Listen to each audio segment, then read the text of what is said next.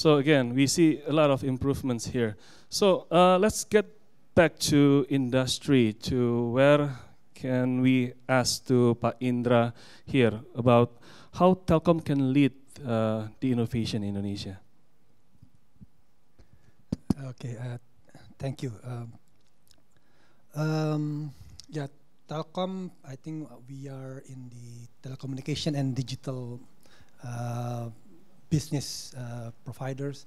So I think as we keep building the infrastructure, I will say that maybe the infrastructure never as good as today. I didn't say that it's already good, yeah, but I would like to say that it's progressing, it's developed, and also as Pune can also saying that the government is very serious in how to improve the infrastructure as the innovation infrastructure.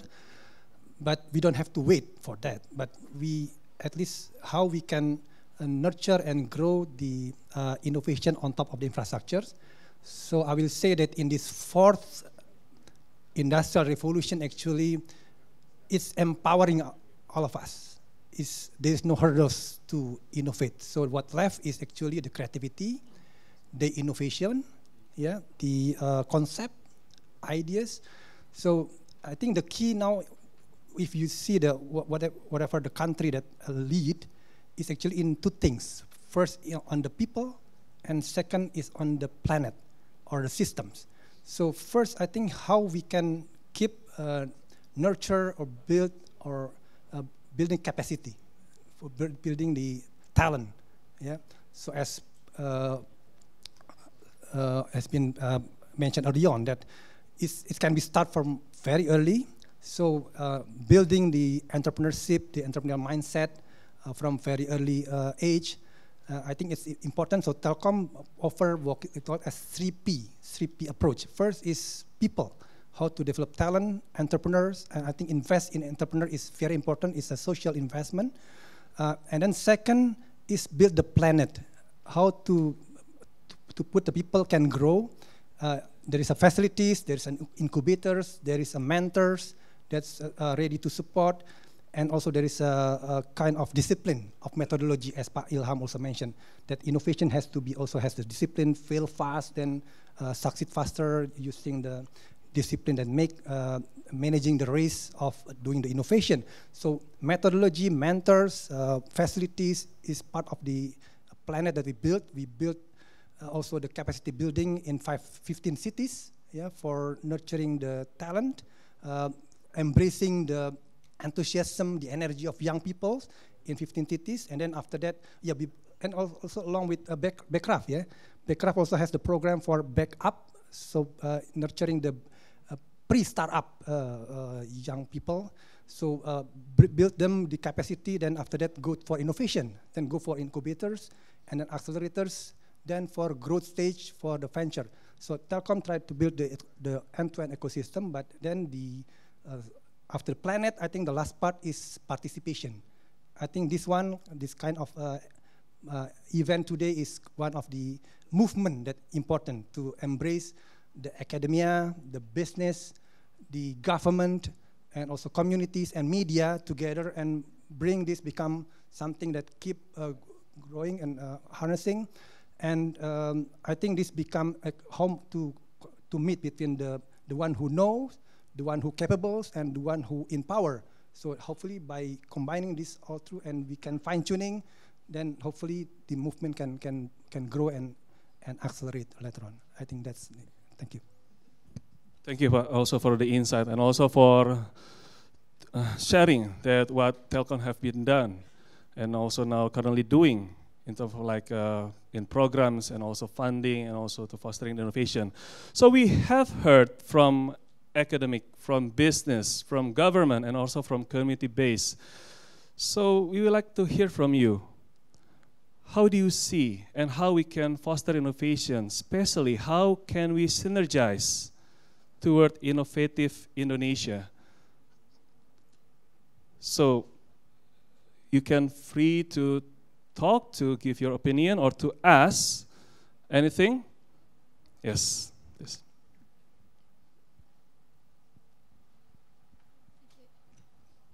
I'm Teresa. I'm from British Council here in Jakarta. Just say it's a fantastic session, and thank you to Intel for inviting us. I would just like to perhaps underline and say I think it's really important that, as well as providing access, to all the young people to the digital infrastructure and knowledge, that they have access and have bridges to the communities, like the fishing community that Pak Harry mentioned, and also as Pak Cody mentioned, working with people that are facing the development challenges, because the young people don't necessarily know what people are facing out there, and there's a sort of a language gap there. So I think that access and those bridges are important. I think higher education also plays an important role in this, because they, I think particularly in Indonesia, where they have a role to work with communities anyway, but also, of course, with industry. So I think, I wholeheartedly agree that innovation doesn't have to happen in the lab with the white coats. It happens out there when people are interfacing. But it's important that the young people are also aware of what's out there. So it's just really agreeing and acknowledging, I think, that the initiatives of Intel and USAID and other organizations, but we need to make sure that communication and the access isn't just to the digital, but to the people with the challenges. Because as much as we've got the new jobs of the future that we don't know now, as we know, maybe we're looking at 80% of the jobs now not existing. So that's, a lot of unemployed people potentially. So that's all. But yeah, thank you. Thank you. Yeah. Speaking of the jobs that not created a long time ago but now exist, like, have you ever heard about interactive designer? Something really new maybe for us. So thank you very much for your comments. And can we have also someone from this side? Yes? Okay. Hi, I'm Shruti Goyal from Sankalp Forum, an initiative of Avishkar in Telecap group of companies. And I just wanted to comment on, this was a really interesting session, and looking at innovations from various aspects, nurturing innovations right from a young age to solving problems through technology or non-technology solutions. However, one aspect that we all as an ecosystem need to understand is the need for capital wherein we see thousands of innovations come in, thousands of prototypes come in, but how many of them actually make it to scale? How many unicorns are we seeing from a country like Indonesia coming out, or how many innovators are being able to reach the markets that they are innovating for? So the valley of death that all of these innovators get trapped into is something that we all as ecosystem players need to work on.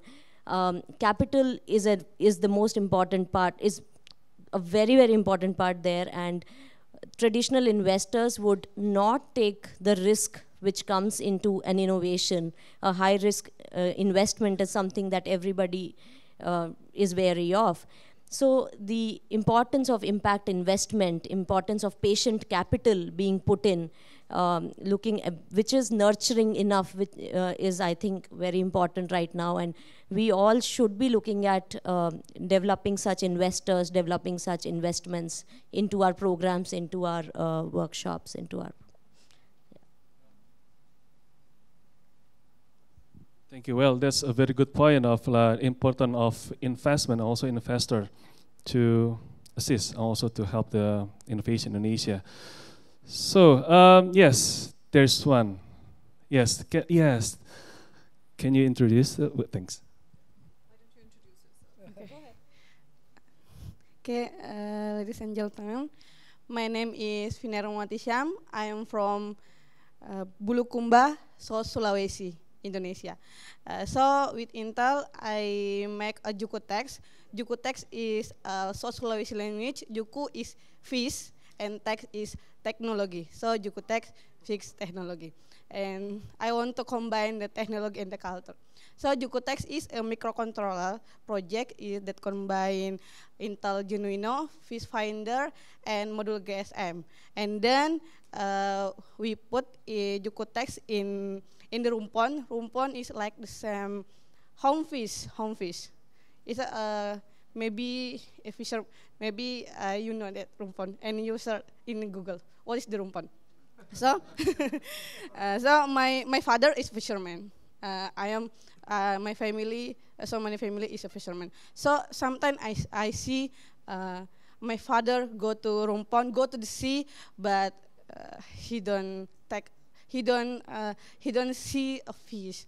So I think we must do something for help my father and help my family in my village. So then I joined to Intel boot camp, Intel National Boot Camp, and from that I learning how to make something by Intel Genuino. So I make a Jukotex. Jukotex is I think Jukotex can help reduce gasoline operational costs. So if a fisherman to go to the sea, we can reduce a gasoline operational cost. So Jukotex is if there's a fish in the rumpon, so Jukotex will be a send notification in the fisherman handphone by SMS, because you know there's so many fishermen don't know about Android, or so I just have short message SMS. And the first I say about Jukotex in the fishermen, they are say, no, it's a technology. So many fishermen is don't like a technology, because they are always say the technology change their culture. So I bring a Jukotex. This is a Jukotex. Jukotex will combine culture and technology. Like a name, Juku is a fish and tech is technology. Jukotex is a technology and the culture. Maybe like that. Thank you. I'll just add something. Fina is an example of a mathematics teacher who's turned an innovator to solve a problem she saw in her community using technology. And MICT awarded her project as the most innovative project, and they're willing to do a pilot in 500 villages going ahead. Okay, wow, that's very amazing. That's so amazing, because we do have a real case here that Indonesia is full of innovators, actually. Yeah. So unfortunately, that our time is up, but I can sense that you have a lot of questions, a lot of suggestions also. You can, yes. Oh, you do have another 10 minutes. Okay, thank you. Sorry. So we can open up for more questions, more. Yes, please. Can you please tell us about your name, your institution, and if you do have a question, to whom that you like to address it? Okay, thank you for the opportunity. My name is Danar Indra. I'm from Alternative Media Group, and I would like to ask questions for the people who in charge, which is its Indonesian government.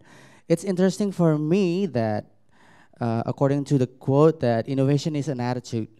But as we know that nowadays, this generation trapped in the growth of technology, the media has two side effect, that either it's helping to make them creating or innovating, and also in the other hand, it can lock them to some kind of addiction, which also can kill the attitude of generation to have a spirit of innovation.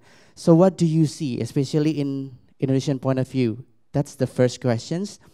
The secondly is how we can encourage the Indonesian generation to have a spirit of innovation in terms of Indonesian education characteristic is very different than other countries. And also, you know, if we are like seeing, it's not only about applying the new education system, support them, or in joining the joining the competition or etc. But we need something very clear and real in a Indonesian government point of view. Thank you very much. Okay, thank you. So I guess your questions addressed to Pak Ananta and also to Bu Niken. Yes? Okay, so Bapak dan Ibu, so the first question is about the innovation as attitude, and also the second question about how do we build the characteristic of Indonesian innovators? Yeah. Yes, to whom like the first? Yeah, for encourage innovation for young generation, Minister of Communication and Information Technology, we enforce 1,000 technopreneur to make a startup industry. We guard the technopreneur, new technopreneur, with many steps. One step, we make a workshop to give them knowledge and also knowledge about innovation, about the development of internet and also digitalization for the young people. And also we make incubation for the young generation. And we have 1,000 startup digital movement in MCIT. And the characteristic of young generation in Indonesia may be different with young generation in the other countries. But I think they have the same attitude that Gen Y, and they always connected with internet, maybe 24 hours if when they have time, and they also have creativity to make a new creation, I think. But government always encourage young people to make innovation and to support digital economy. Thank you. Yeah, I would like to. Sorry. Yeah. Okay, thank you.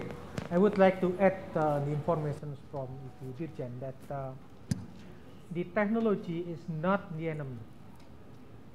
The technology is a tool for our young generations to create a what we call it joyful and deep learning environment.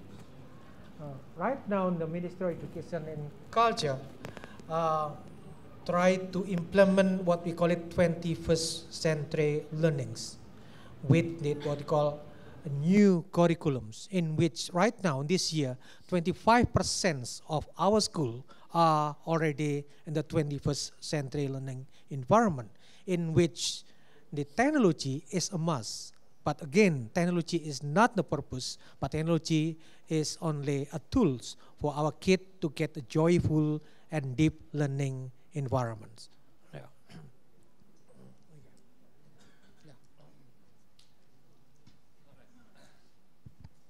Okay, thank you. And thank you for the question. It's a great question. And also thank you for the answers coming from the panelists. So now the time is really up. So if you do have any questions or suggestions or opinions, you can ask the panelists or the industry experts after these sessions ended. But you can also send an email to Pak Aldi. Maybe Pak Aldi later will display his email address. So again, please keep in mind, how can we synergize toward innovative Indonesia? Your comments, your opinions are really matters for us, and we like to hear from you. And also to hear anything from you that can give us a really good insight about how we can build the innovation ecosystem. We heard about mindset, we heard about the culture of innovation, we heard about infrastructure, the future skills, and let me ask for the last session that from Sweta to sum up this whole session. Thanks so much, Danny, and a huge round of applause for Danny for moderating this session. So this is actually not a sum up. I think what Sachin spoke right at the beginning was, this is just a beginning. We want to continue this conversation for sure. There is a draft recommendation compilation which is there in your kit bags. And Nona, can you stand up, please? So she's the one who's kind of putting it all together for the first 2 roundtables. She'll be available. She can share her email ID. Rinaldi, can you just...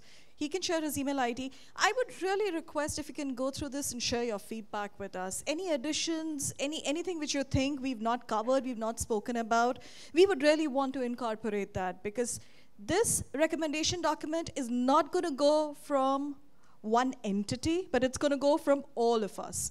And when I say all of us, I'm talking about the delegates who attended either the first roundtable or the second roundtable, and all of you here in this room today.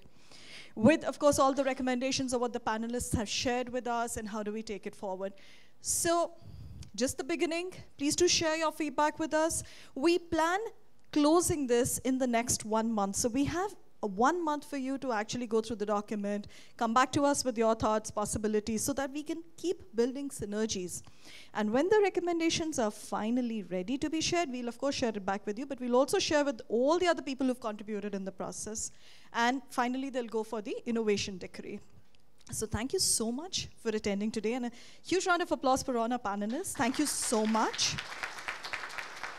For all the special guests, for each one of you who's joined us in this movement, I would just like to end on a couple of words.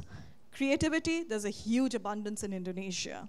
But how do we really move the creativity to ideation, to actual physical making, where it reaches to a stage of prototype, like what you heard from Finna and other innovators, to finally productization. And in between, of course, there's this huge walk which still has to be made in getting the funding, getting support, till it finally becomes a product and becomes viable for marketing. So it's a long process. It needs a lot of support from each one of you in whichever jobs you are. Thank you so much. Thanks.